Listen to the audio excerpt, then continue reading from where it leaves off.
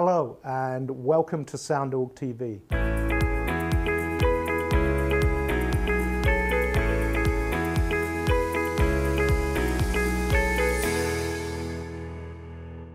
My name is Steve Daniels, and if you like audio and music, you have landed on the right channel.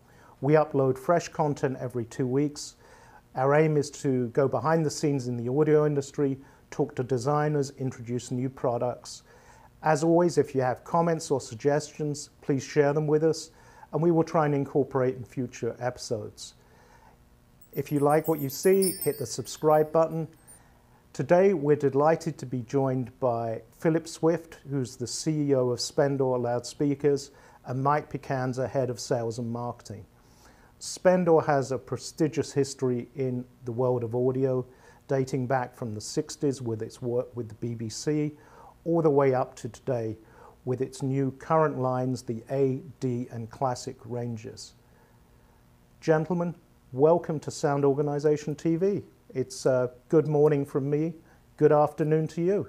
So most of the viewers out there will be familiar with the name Spendor, but if you guys could take a few minutes and give a short history of the brand and where Spendor is today. I'll try that. Yeah. I mean, Spendor goes back to the very late 60s. The company wasn't founded until I think it was 1971, when Spencer and his wife Dorothy set up the formal business. But I'd actually come across Spencer Hughes and his original design when it wasn't even a commercial production loudspeaker, and I was a sort of young student back in London. So my history with Spendor goes back a long, long way. I've known the guys in Spendor for many, many years, always admired their designs, loved their loudspeakers. We always got on very well together. But it's only, it's around 20 years ago now, we actually acquired Spendor. I think since then, we've made significant progress. Spendor was always known for fantastic sound quality, but perhaps not so much for having the style and the presentation and the marketing which is demanded today. And I think we've built on that. We've expanded the business, and I think the loudspeakers are sounding better than they've ever done. Yeah. Excellent, thank you, Philip. Part of the reason of doing these videos is we don't have trade shows at the moment, and so we're talking to manufacturers. But can you tell me how the COVID pandemic has impacted Spendor in terms of supply and where you see that going? Obviously, we've got lots of customers wanting their speakers. I'll start this. This is the answer to this question, and Philip can chip in at any point. There's a couple of elements, really. Supply of parts has been quite a challenge. Various components have either been in short supply or, due to shipping problems, have been very delayed in getting to us. And that is something that you can't, always plan for. You have to deal with it, because sometimes you're not forewarned of this happening.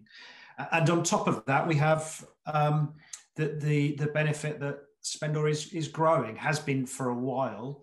So the growth of the company and the increase in the demand for product, as well as short supply of components, has and shipping issues, has also combined to make some of these supply issues quite frustrating at times. But thankfully, I think we feel they're all solvable. We will get past this, and there'll come a time where we get back to normal in terms of delivery times and availability. And I think, Mike, you told me that you've seen a massive increase in sales worldwide as well. Yes. I mean, it's we've had steady growth every year for quite a few years, but last year was particularly good. This year is carrying on that trend. I think Spendor's growing anyway. We've got fantastic distributors on board.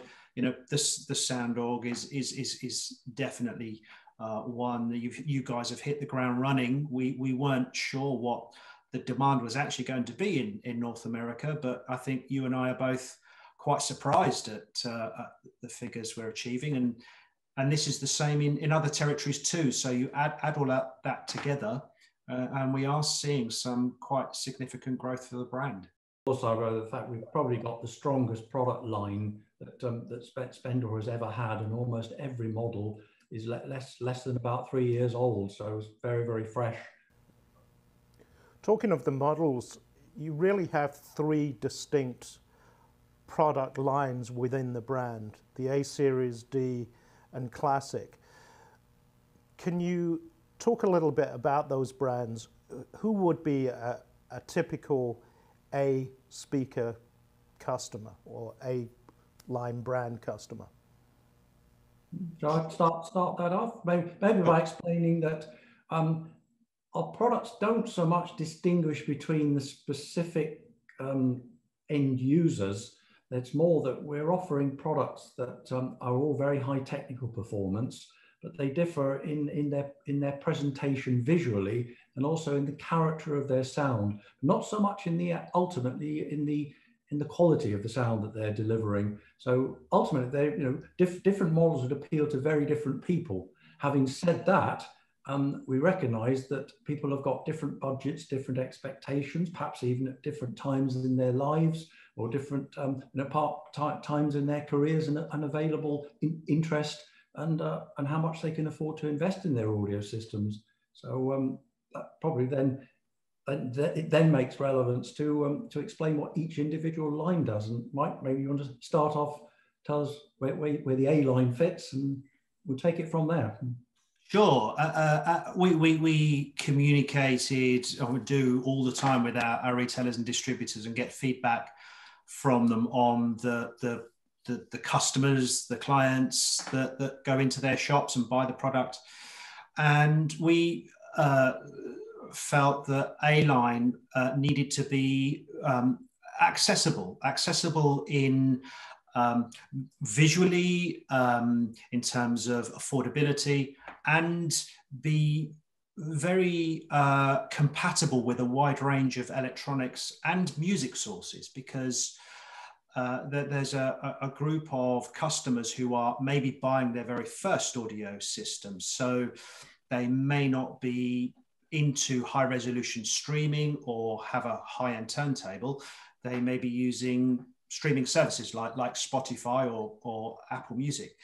So the products are actually designed to be, their performance is there to get the best out of them in the real world. So we design A-line to work in a wide variety of listening rooms, for instance. We make sure they're compatible with a wide range of electronics in terms of power. And we voice them so they're always musically engaging. The most important thing really is when people sit down and listen to an audio system, they've got to enjoy the whole experience. And it's the musical engagement that A-line offers at whatever size they decide to go for, whether it's the A1 up, in terms of small size up to the A7.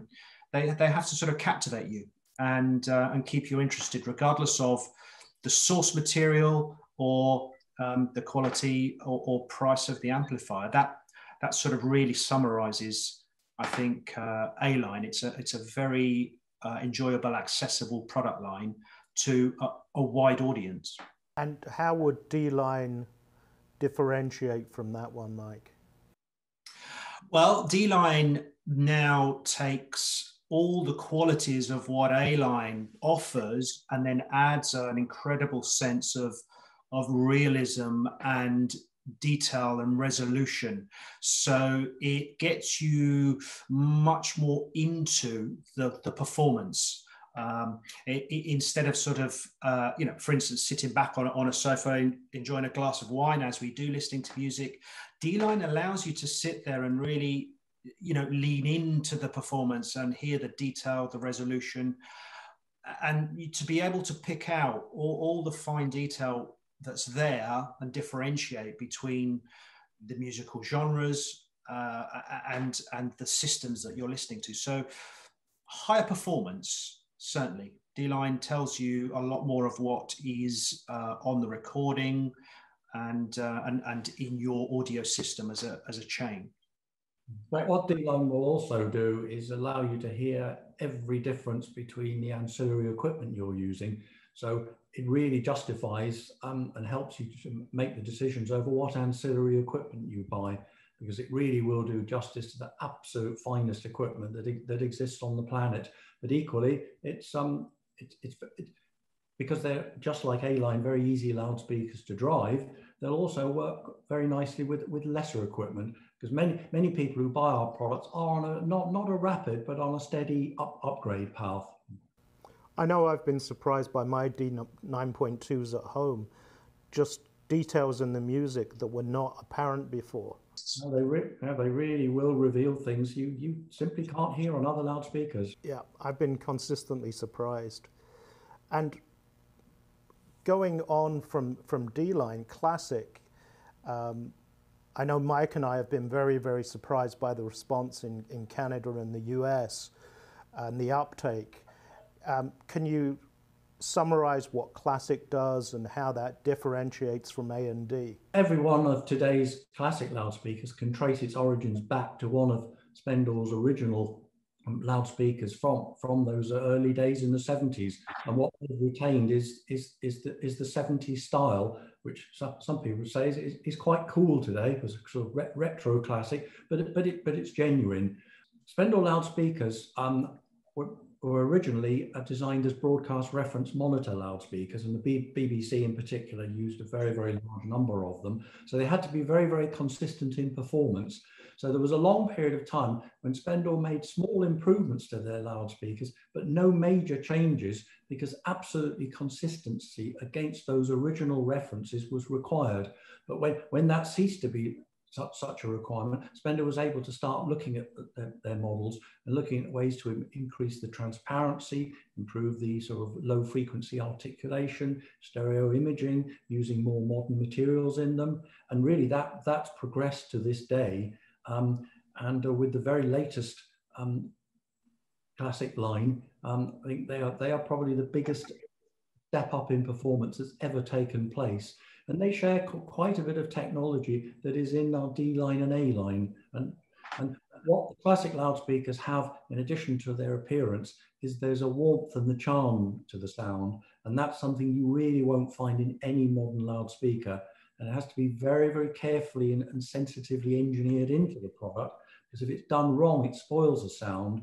But for many people, it just creates a charming and irresistible method of delivering music. So again, almost loudspeakers with different personalities, appealing to some extent to people with different personalities. But they are not very important that Spendor loudspeakers, you don't choose a particular line of Spendor loudspeakers for a particular type of music, because inherently all the loudspeakers are neutral and natural.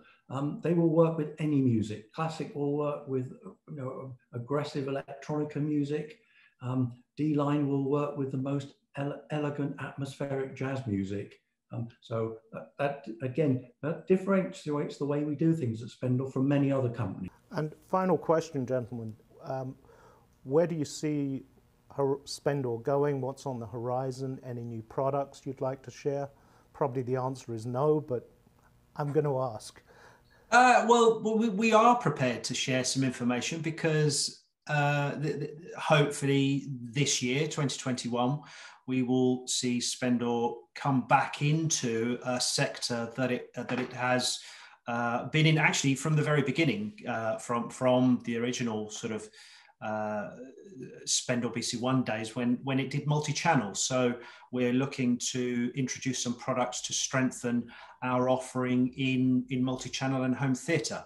That's the target for us for 2021, and that will give existing customers of all three product lines, A-Line, D-Line and Classic, the opportunity to expand their systems into a multi-channel system. So that's actually quite significant and exciting for us, because that opens doors to many retailers, to many end users, where we may have been known as a stereo brand, but in fact, Spendor's always been into multi-channel from the very beginning, but it's sort of known for its stereo performance.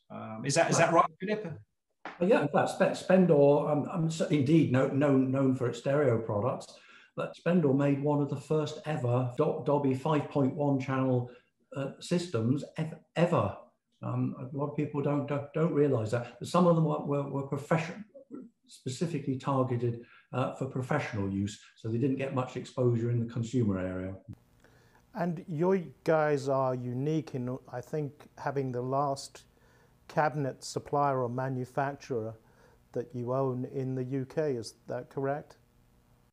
I think that's pretty much the case. There are very few other companies, and certainly none who are specialist high quality loudspeaker cabinet manufacturers, which is something we've had our own facility now for nearly 6 years, and it gives us such flexibility in terms of our manufacturing, but also opportunities to develop new techniques, new ways of doing things. And we also supply to quite a significant number of very highly regarded other loudspeaker manufacturers. And the components you use, none of them are off the shelf. It's very much a bespoke, tailored approach to the manufacturer of the loudspeaker. We have the benefit of actually making our own drive units, and we combine that with hand winding inductors, at the crossover stage. So we can combine handmade drive units with crossover components, our own cabinets, and then we're controlling pretty much everything there is in a passive loudspeaker, and that's actually what allows us to make 3 product lines that have a consistent Spendor presentation, but with different flavors. That's a very difficult trick to achieve, but because we do everything ourselves, we can make subtle changes to these components and bring out particular parts of the performance or the music in the 3 different product lines. And that's what the customers are seeing now is a wider choice for them, which is I think probably a good thing.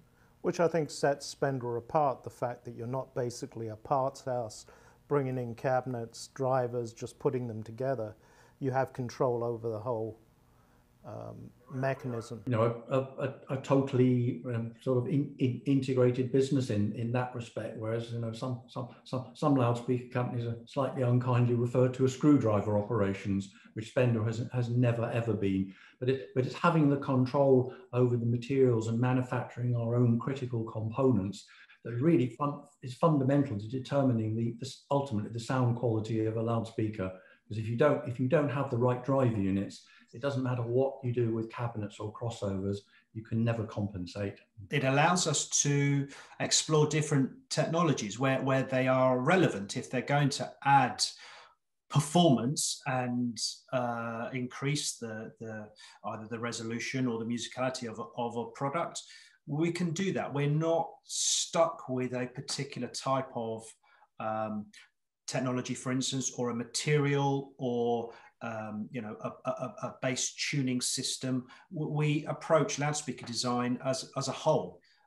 So that's why we have ported designs, we have sealed box designs, and there's other kinds of products that we're looking to do in the future. Philip and Mike, thank you so much for joining us on SoundOrg TV this morning. Some great information there, guys. Thank you. I know I learned some things. Thanks a lot. As always, if you've enjoyed the content, hit the subscribe button, ring the bell. Any suggestions or comments, let us know. And we look forward for you to join us on another episode of SoundOrg TV.